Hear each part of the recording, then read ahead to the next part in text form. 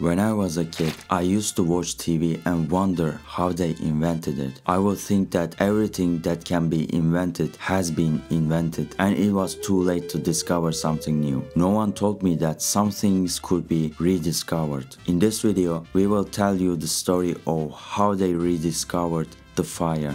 Es difícil para mí poder soñar. The fire, first tamed by Homo erectus some hundreds of thousands of years ago. Homo erectus was a species of human from 1.6 million years ago. They characterized by their height, larger brains than previous apes, and superior stone tool-making, and they were the first one that can hunt mammoths. By 500,000 BC, they had spread across Africa, Europe, Asia, and even Indonesian islands. They could walk the Indonesian islands because back then the earth was in ice age. They adapted to changing environments during ice age by living in caves. The earliest signs of Homo erectus in Asia were found in a cave near Beijing, and there were clues of campfires. It suggests that humans discovered fire around 500,000 years ago. While fire naturally occurred in an environment, humans were initially apprehensive and unaware of how to utilize it. Homo erectus, however, domesticated fire, with the exact process remaining a mystery. According to Isaac Asimov, it may have stemmed from a child's curiosity and youthful bravery while playing with fire. Fire changed everything. It fueled human activity in the dark and cold, while also deterring predators and improving hunting success. Also, they cooked meat and plants with fire, improving taste, safety, and digestibility. Homo sapiens, modern humans, not to brag, but invented even more important of a thing than fire, scientific method. While trying to understand how heat moves, we invented the science of thermodynamics. Thermodynamics is the science of the relationship between heat, work, energy, and matter, offering a fundamental framework for predicting and understanding their behavior in physical and chemical processes through its 4 laws. The first law of thermodynamics states that the total amount of energy in the universe is constant. None could be created nor destroyed, but can be converted from one to another. Children discovered fire thanks to their naive confidence. Adults feared the fire, knowing it turned to heat, could burn. The first law is the tale of this transformation. The chemical potential energy is transformed into heat, light, and mechanical energy sometimes. The first law is optimistic. Since no energy can be destroyed, it might seem that energy is always there to be used over and over. However, the second law states that some energy is always lost as heat that never be converted completely. The second law is entropy, and entropy is chaos. The amount of entropy in the universe always increases and will someday reach a maximum when no useful energy is left and disorder is total. In fire, this is evident as fuel molecules break down into water vapor, carbon dioxide, and ash, contributing to higher entropy. You can't convert the ash into energy again, so Homo erectus often lost their fire, maybe every day. The second law states that because entropy destroys everything we do, we must start over every new day. We burn a new fire again and again, because that's life. The third law of thermodynamics states that when temperature nears absolute zero, that's 0 Kelvin, the entropy tends to reach a minimum, a constant value. But the Earth never experienced such a cold. In the coldest day on Earth ever, the temperature dropped to 183 Kelvins. In nature, you can't ever reach 0 Kelvin or the absolute minimum entropy. That's why it is impossible to light a fire that would burn forever. Every fire that Homo erectus ignited burned out because of the laws of thermodynamics. There's also a fourth law, but because it was so obvious and easy one, they'd call it the zeroth law. It states that if two systems are in thermal balance with a third system, they are also in thermal balance with each other. Anyway, thermodynamics is rediscovery of fire. It means that you can also rediscover something. If you want to see more of these videos, subscribe to support us. Thank you for watching, and we will see you next week.